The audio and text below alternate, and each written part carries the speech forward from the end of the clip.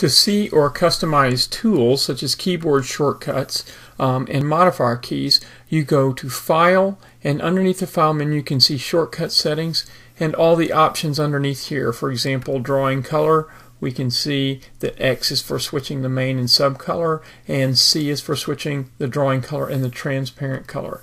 If we look at the modifier settings on here, we can see that it's dependent upon, there's some common settings, but also based upon a particular tool. So a particular pencil here, if I do Alt, it temporarily changes it to an eyedropper.